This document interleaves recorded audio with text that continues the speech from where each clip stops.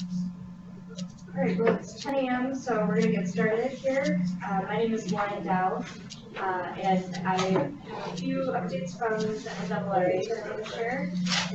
First off, I want to thank everybody who helped out with TRB and who was there and helped at our booth. And we had a number of people that who helped get things set up, and I just want to say thank you to those folks. Next up is that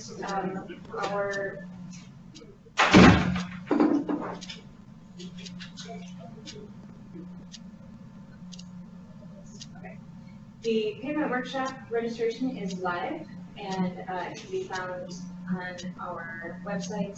If you go to the main NRRA page and then choose pavement workshop on the right hand side, you will find how to get to the registration there. The agenda that we have so far is posted, but it is still in process. So we will have more updates as we move forward to meetings next month too. And we also have a booth at Geo Congress coming up at the end of February, and that is happening here in Minneapolis. So if you are around or attending, we'll probably be setting up some more signups for people with that booth as well. Today we have a few different presentations on the spray-on Rejuvenator. First off, we have a synthesis from WSB, and Andrea Blanchett, Wood, and Sheue were all part of putting that synthesis together. And Sheue is here today to present on the synthesis overall. And one quick reminder to those online to make sure you're muted, and then to those in the room that the microphones above you will pick up anything else happening. So please take note of that. So Sheue Lee is here today. She is a graduate of the University of Minnesota and has a degree in civil engineering. She did her internship here at the Linda office and was beloved by many, I heard, because that was before my time here. But we were very sad to see her leave our office, but excited about what she's doing for USB. And so I will just turn it over to Sheue.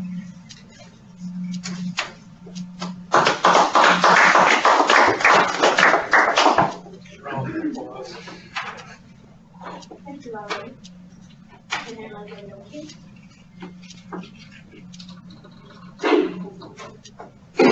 Good morning, everyone. I'm Sheue with WSB, and today I'm going to present on the spray rejuvenator synthesis that we're completed for the NRRA Preventive Maintenance. So first, we'll take a look at what our spray rejuvenator is, and next we'll move on to the findings from the literature review, and last we'll talk about the next steps in this project. So, what is a spray rejuvenator? As often may know, pigment ages over time due to oxidation and weathering. So spray rejuvenators are applied to the pavement surface as a cost-effective method to reverse the effects of aging. They are often applied to roadways that are in good condition to serve as a cost-effective method and also as a preventive maintenance treatment. So in order to understand how the spray rejuvenator works, we have to learn about the components of asphalt. There are two main components of asphalt, which are asphaltenes and maltines. Asphaltenes are hard, brittle, and insoluble, which furnish the binder structure, while maltines are volatile in nature. Okay. So maltines are volatile in nature, and they are responsible for maintaining the adhesion and flexibility properties of the binder. So using adsorption chromatography, maltines can be further fractioned into 4 distinguishable subfragments,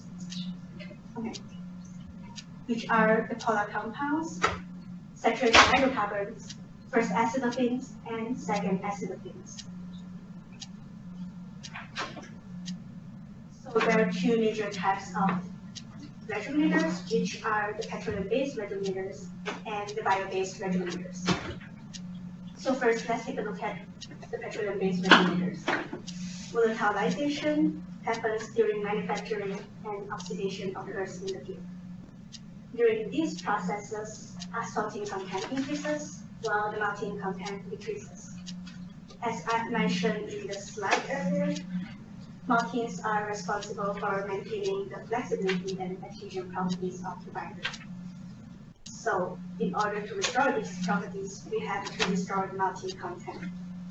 So petroleum-based rejuvenators are applied to rebalance the ratio of maltings to asphaltings.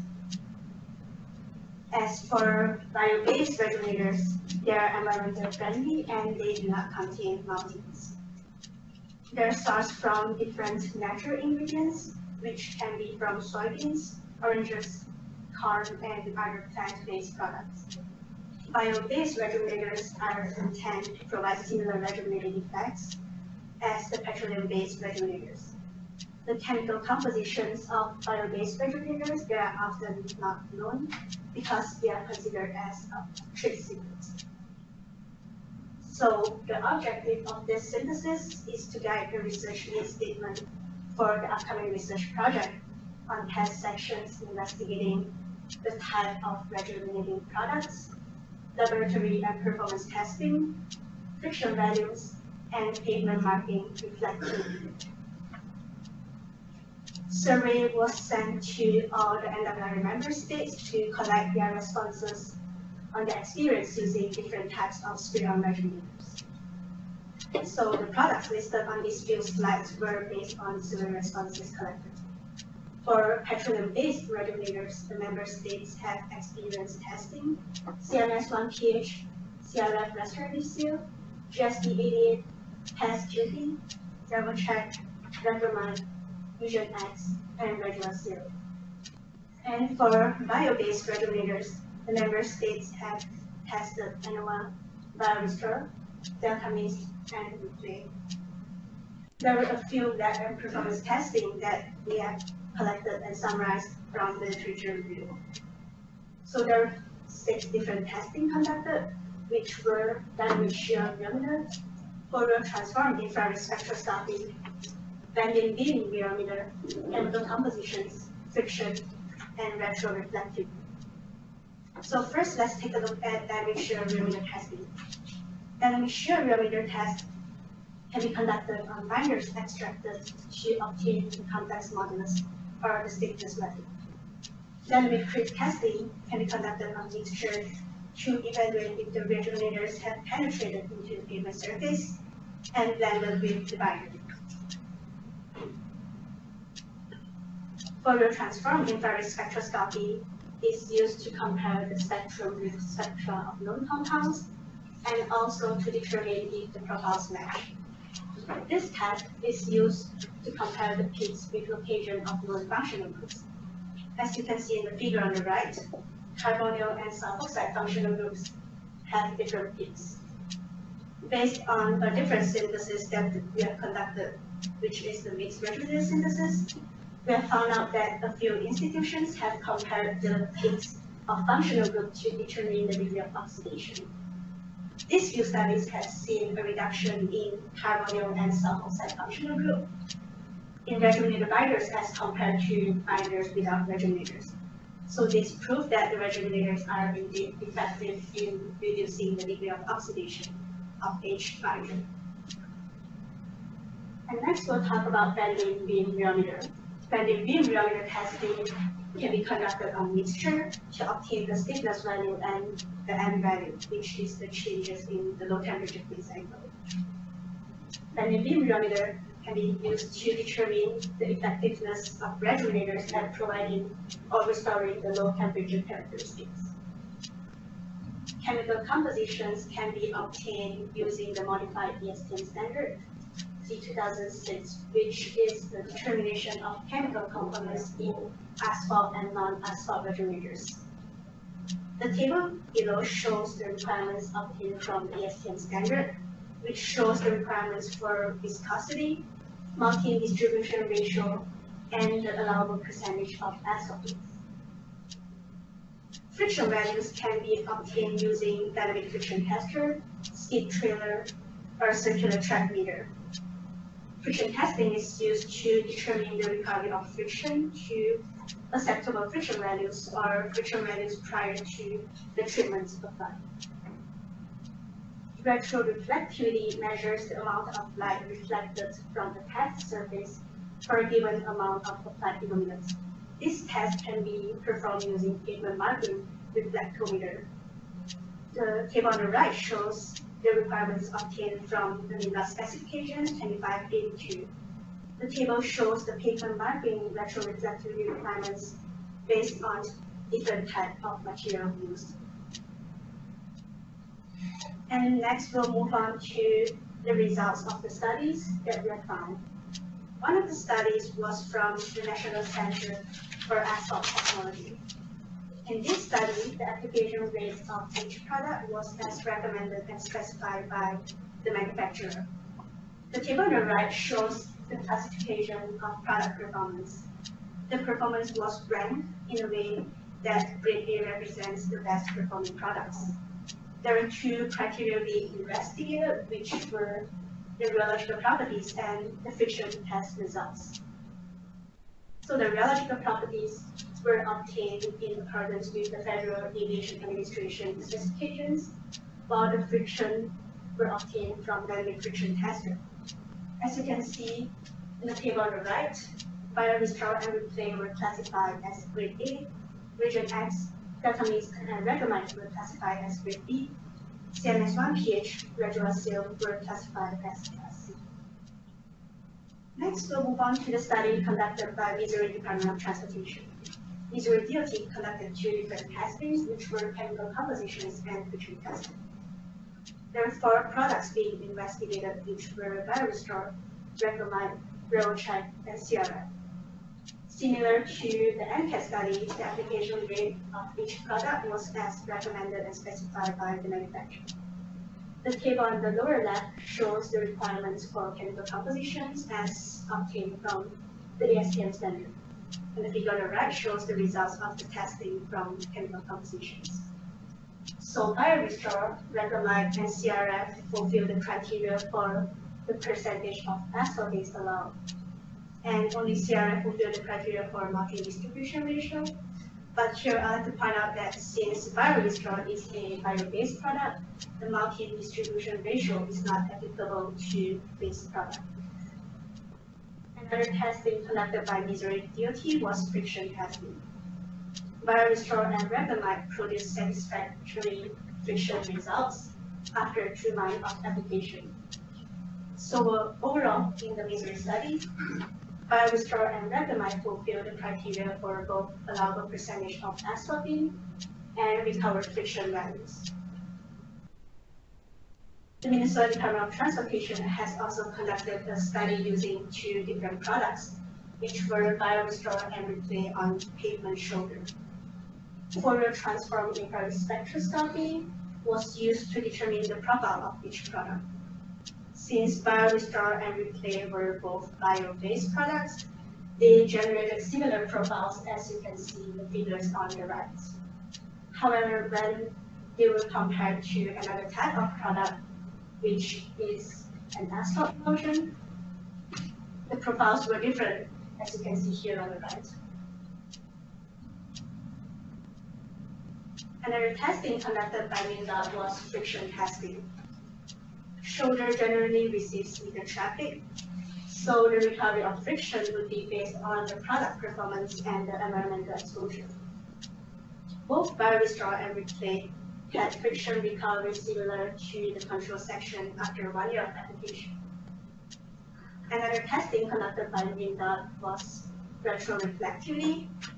So full recovery of retroreflectivity would occur as the reflective surfaces became exposed by traffic weather.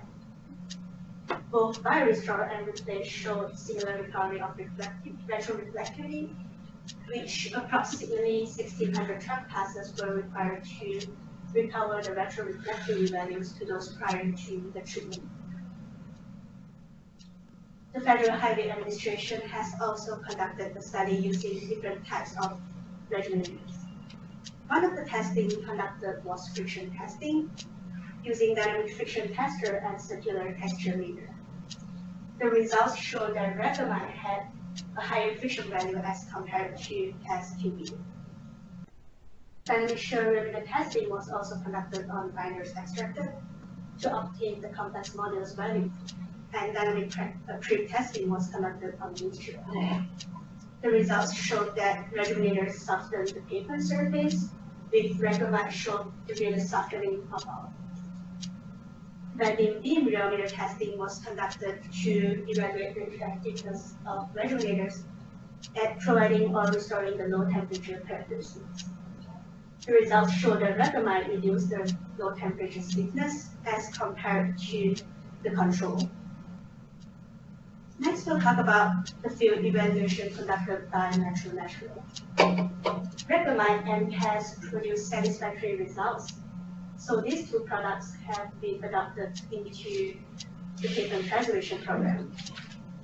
Rejuvenate had a strong coal tar smell, so it would create concerns, especially when applied on residential streets. GSV 88 took too long of a time to cure, and together with replay, these two products have been under evaluation of Tennessee DOT and the Metro. So to summarize the product performance for bio-based products, BioRestore and Replay produce satisfactory results in friction, retro reflectivity, and binder rheology. As for petroleum-based product, Rejuvenate shows satisfactory results in the allowable percentage of asphalt beams, friction testing, and softening of aged asphalt. Here, I'd like to emphasize that the product performance was based on the literature sources found, and other products that are not listed here doesn't mean that they are not performing as well, but they might not be as widely used or tested as compared to the three products listed here. I'd like to talk a little bit on specifications. Each rejuvenator performs differently, so it is not recommended to specify the application rates based on the literature sources we found, but it is ultimately up to the agency to make decisions on that. There are a few available specifications, which are from the Federal Aviation Administration, the Florida Pavement Preservation Council, and the Maryland State Highway Administration. These few specifications cover requirements such as material type, recovered binder, friction requirements, general construction requirements, and roadway candidates. And last, I would like to talk about the next steps in this project. So for the upcoming research projects on the NRRA test sections, the members they would have to discuss on what type of products to be used on the test sections, the location of test cells, and to determine what type of lab testing and the field performance testing to be conducted on the test sections.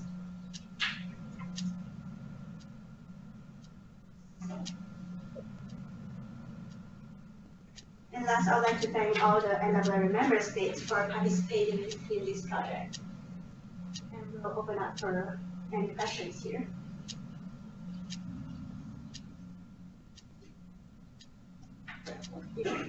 What was the age in some of the research projects you were highlighting? What was the original pavement age, or how long had it been after construction? So for the Missouri DOT, I believe the pavement age is about like a year. And then for the Federal Highway Administration, some were applied like in 2001 to 2006, but the study was conducted in 2008, so that might be a few years before.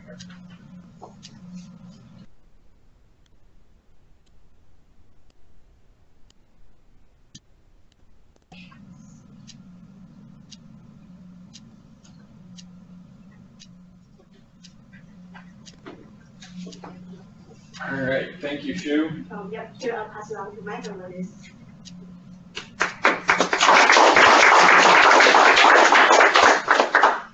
So for the remainder of today's research pays off, I will be talking about what the NRRA Flex team did on Front Highway 6. So the whole intention of today's research pays off is to have Sheue kind of introduce what this spray-on synthesis for the PM team, as they will be looking to do field sections this upcoming construction season in 2020. So the work that Sheue and Andrea and WSP just presented on is the background for our upcoming field sections for the spray rejuvenators. So that kind of provides us with what kind of challenges we're facing, what type of projects we can look for, where we can apply these, and then the testing that we need to do to evaluate the spray-on rejuvenators. I'm going to be presenting on what we did last construction season under the flexible team with mixed rejuvenators. We kind of see the spray rejuvenator projects following a similar kind of model that we used for the mixed rejuvenators that worked out well for everyone involved. So before I get started into the actual project description and the products that were used and all the details, I need to acknowledge everybody that was involved with this project. There was a lot of different people and groups that interacted, and the whole project relied on every one of these groups and individuals. Any one of them could have said no, and the whole thing would have been shut down. It started as an idea from the NRRA Flex team, and the TAP members that were assigned to this project or volunteered for this project provided a lot of input throughout this TAP. It was made up of agency representatives from the different member agencies, producers from different rejuvenator producers, also academia. There was a couple key academia figures that kind of helped steer and guide us as well. And then just general industry contractors as well. So thank you to all the TAP members. So once we had the idea in the TAP, I approached John Garrity in MnDOT's bituminous office about this time last year, 1 year ago, and asked if this was even possible. And John helped us start finding projects, contacting individual districts, something that would fit everybody's needs. And we settled on a project in MnDOT District 3. District 3 was influential throughout the project from the onset of providing us the roadway that we did this research on, but also the lead up and the logistics with the contractor as well in the contract. During construction with their field inspectors helping take samples, coring, that kind of stuff, setting up the test sections, taking GPS coordinates for us. And then the contractor themselves, they were Anderson Brothers out of Brainerd, Minnesota. Once we had a project that we needed the contractor's buy-in to this project. The contract was already awarded to Anderson Brothers. So it was really up to Anderson Brothers whether they were going to allow this on their project. They calculated some of the delays that incorporating these rejuvenators would cost, some plant upgrades, and we said we would be able to offset the cost of that, and we were able to move forward with Anderson Brothers. And the knowledge that Anderson Brothers had and expertise of their own plant construction operations made this project go very smoothly. And then I'll get to the full list of producers and suppliers, but each one of them had a representative on site during construction that was helpful getting dosage and ensuring that we were putting down a product and a section that each company would stand behind and was happy with. And then MnDOT research staff, Ben Worrell and Dr. Raul Velasquez, I'll get to their roles a little bit later, but just kind of facilitating and especially being on site during construction. So a little bit of background from the mixed rejuvenator side of things, very similar to what Sheue covered with the spray-on rejuvenators. But rejuvenators are an emerging technology in asphalt. The intent of a rejuvenator is to kind of minimize oxidation. In a mixed rejuvenator, it allows you to increase the recycled content in your mix.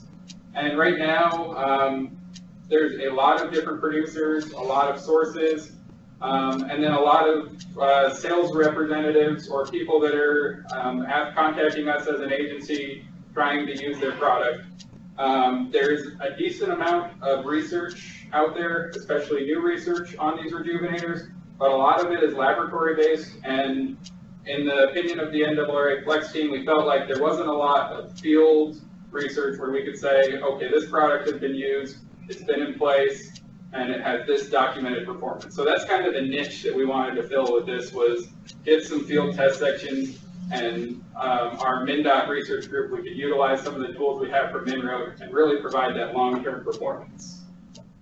So the questions we were trying to answer with this project, one, can these rejuvenators be incorporated successfully without impacting the construction project? Can they be added in the plant?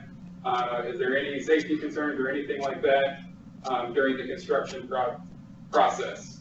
And then two, like I just emphasized, just the field performance. How well do these do when they're built on a real project, open to real traffic, exposed to the elements?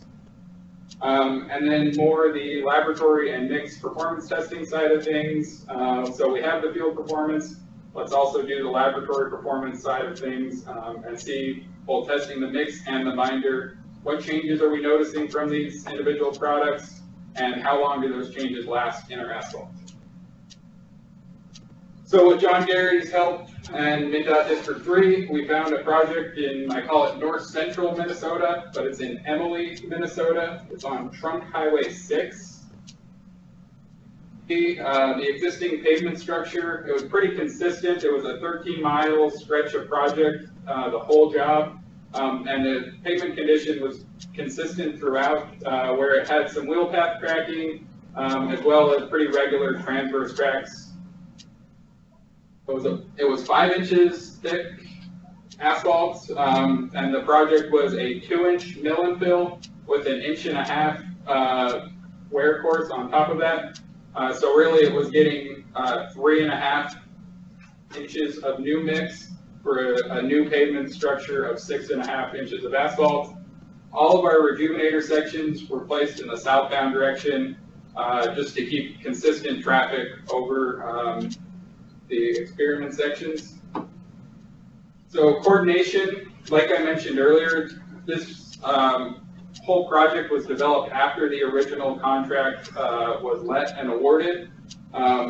So this was done with no additional cost to MnDOT or the NRRA. The rejuvenator suppliers themselves paid Anderson Brothers directly to offset the cost of the construction delays, as well as Anderson Brothers needed upgrade of a pump upgrade to blend the rejuvenators at the plant at some of the higher rates that these products needed.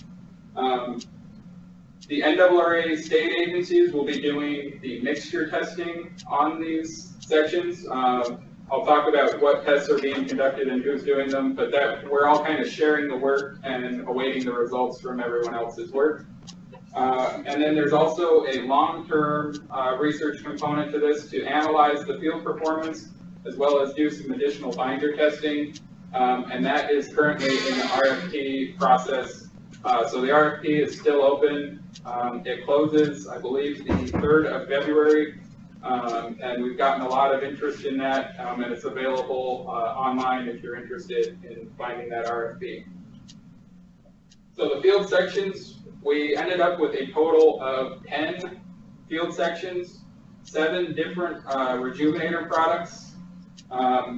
There was Cargill with Innova, Poet with Jive, the US Soybean Board with a Cesso or sub-epoxidized soybean oil, Ingevity with EvoFlex, Kraton with Silva Road, Asphalt and Wax Innovations with PaveSave, Georgia Pacific with Tough Trek, and then we had 3 control sections, one being a 30% wrap control, which was used as the surface mix for the remainder of the project, and then 2 for each day of construction with the higher wrap content that we bumped up to incorporate the rejuvenators. So we have a control section each day of construction that we had with the rejuvenator. I need to emphasize that this project is not a direct comparison or ranking of the individual performance of one producer to the other, but an overall comparison of each one to the control. In the NRRA's, I opinion, if we had it our way, all of these sections would perform really well, and we're able to kind of advance the industry and the state of practice with rejuvenators and recycled products. So we're not really trying to say one is better than the other. We're trying to say this product was used here and it worked well. I'm showing this picture again, it was on my title slide, but it really kind of emphasizes the different products that we have visually. So you can see 6 out of the 7 products arrived in totes, and they were blended in line at the hot mix plant, similar to kind of a warm mix additive. But in this picture, you can see all the different colors of totes. So there's rejuvenators in this experiment that are soybean based, there's rejuvenators that are corn based, there's rejuvenators that are pine based, and you can kind of see the contrast in the colors, but also one of the things that I wasn't expecting that really we relied on Anderson Brothers, each one had a slightly different viscosity. So at the plant, Anderson Brothers had to tweak their plant and the pump to be able to handle that. We also had Dr. Raul Velasquez from our research team here at MnDOT. He was at the plant working with each contractor, with each producer representative, as well as with Anderson Brothers, documenting everything that was done at the plant, but also kind of smoothing things over with what the producer was asking to what the contractor could actually do. So dosage targets for the rejuvenator. So the project itself, the remainder, or it was originally let, had 30% RAP. We bumped that RAP content up to 40% for the rejuvenator sections, just to get more recycled content in there. But we also were pretty aggressive with the target that we chose for the dosage. And this was really a decision that was guided by the Flex Team CAP group that really, we relied heavily on the experts in there. With a lot of the feedback we were getting from some of the national research or NCHRP research was that these rejuvenators are beneficial, but they're being underdosed. So we wanted to try to be on the higher dosage side of things. So the project had a 58S-28 binder, and that is because it is an overlay project. That is the standard binder that MnDOT uses. But if you actually look at LTP bind and the location of this project and the recommendation that that provides, a -34 is called for, or even a -40 at the higher reliability. Our RAP grade was fairly good, at PG 75 -23. So we decided to shoot for a -34 target with the rejuvenators, which isn't typical when you're using a -28 binder. So when you're using, typically how it would be done, you would be using the rejuvenator to take you from the RAP grade to the virgin binder grade. But with this project and the climate conditions and us wanting that higher dosage, we decided to go for the -34 target. So what we did was we told the rejuvenator producers, you need to dose your product to meet that target from plant-produced PAV-aged samples. So we supplied the rejuvenator producers with some RAP and some virgin binder, and within 2 or 3 weeks, they had to turn around and give us a dosage to be used during construction. So during construction occurred August 28th and 29th of 2019. I'm happy to report that with everybody's involvement and participation and help and good attitudes, we had no major issues during construction. All suppliers were happy with their sections. Anderson Brothers was happy and wasn't too irritated to incorporate all of these.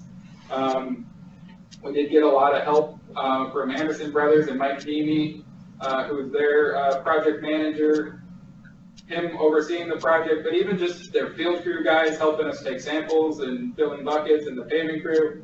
I can't say enough good things about Anderson Brothers. And again, this is where Ben Worrell and Raul Velasquez come in. We filled over 300 buckets of hot mix samples between Ben, Raul, and myself. So we had at least 30 buckets per test section And we also collected some of the raw materials as well. And then we are distributing those buckets to NRRA state agencies. MnDOT is going to be doing DCT in Hamburg.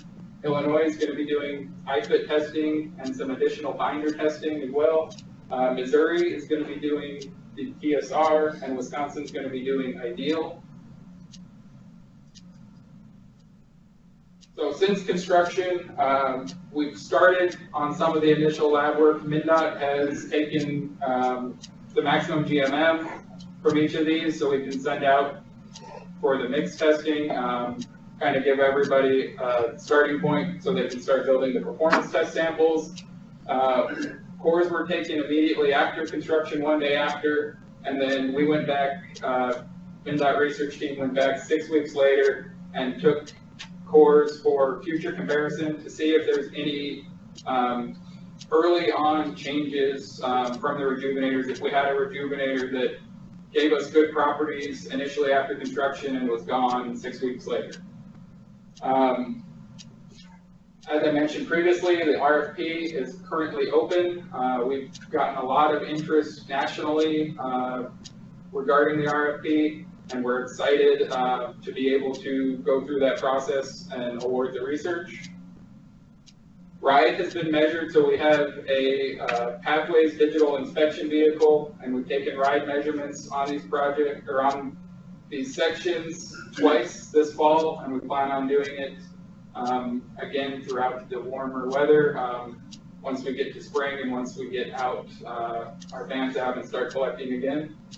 We've established 500-foot test sections. So each one of these sections was built anywhere from 1,200 feet to over half a mile in length.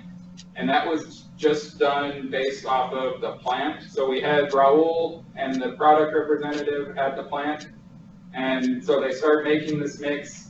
And once they get everything dialed in and fine-tuned at the plant, that's where we started. They sent us a message, okay, we're looking at truck number 20 is where we want to start. So we started collecting. Once truck number 20, we got our samples. We established that's where the field section would start, just to ensure that we were getting kind of any tweaks or variations out, and the producers could really be happy and with the mix that was being collected and then going to be evaluated long term. And then MnDOT research staff will continue to monitor, RIDE, and take cores on these. So again, just recognizing the parent companies of each one of these producers. So Kraton, Cargill, Rejuvenating, Poet, Georgia Pacific, United Soybean Board, Asphalt and Wax Innovations. Another thing to highlight about these companies is that they're based all over the U.S. So as you can see, Georgia Pacific, obviously they're out of Georgia, but Cargill in Minnesota, Poet is South Dakota, Rejuvenating is in the Carolinas, Asphalt and Wax is in Mississippi, Soybean Board is in Iowa.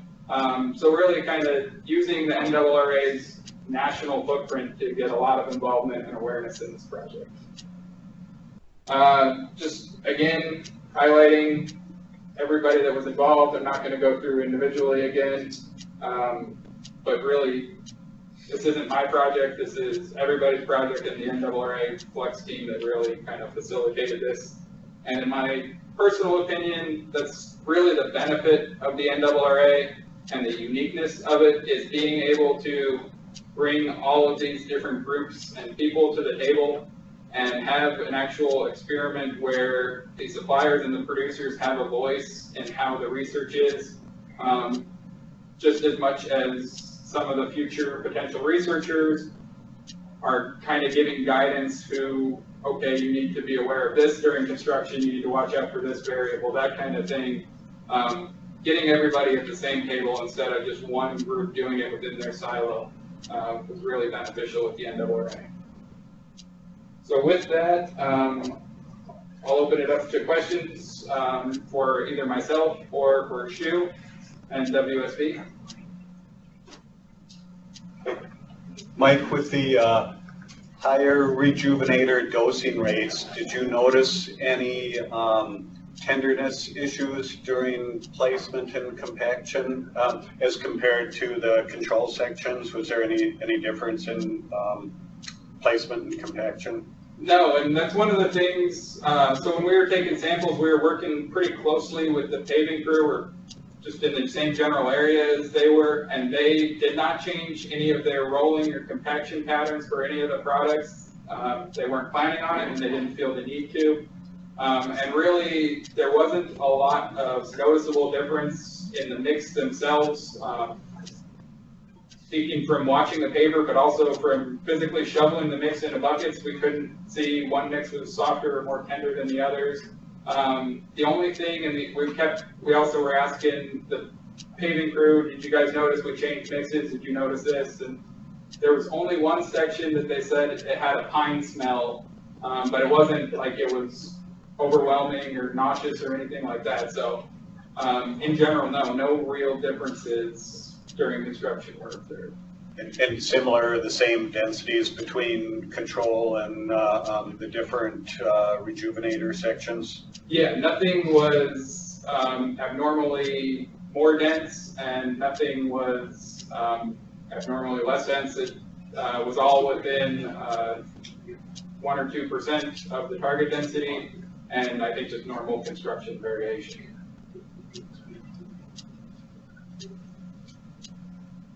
So, good presentation. This is an IC job, I assume? Rebecca? I don't know. I don't think so. No. Why did we meet volume requirements, or? Not to put you on the spot. I don't know the length of the project. Do you know the length of the project length? Yeah, the length is 30 miles. So I'm not sure why it wasn't on there. Oh, what? Did we do GPR at all? I thought we did a 3D rate on that.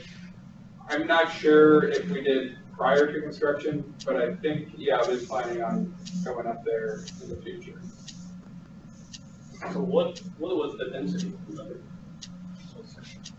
I don't remember off the top of my head, but 92 to 93%. 92 would have been the spec minimum, so I would guess right around there. So would you guys did not feel, did not increase it? No. Did any of those products replace binder, or did all the binder percentages stay the same from section to section? Some of them, so we left the dosage up to the plant, and that we haven't actually done our burn-off tests, or testing hasn't been done. But some of them are advertised as binder replacements, where some of them are marketed as addition to the binder.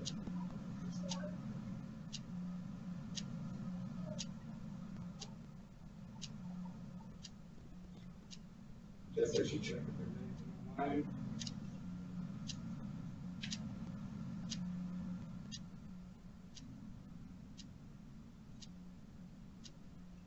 All right, any other questions? Yeah, I had a question for Kurt Dunn from the North Dakota DOT. With the 50% wrap, was it, did you have to run the material a little hotter, the virgin aggregates and things? No, plant temperature, so we left the control, we weren't dictating how the plant operated, so the mixing temperature of the job was 280, and they stayed there. And actually one of the products, and thanks Kurt for reminding me of this, the Longevity product, they actually ran at warm mix temperatures. They were down around 240 for that product. They said that they would prefer if it was ran at warm mix temperatures, and the plant was able to accommodate that. So temperature stayed consistent for each section, so we didn't have to really overheat, and it was 40% wrap was our higher wrap content. Okay, thanks.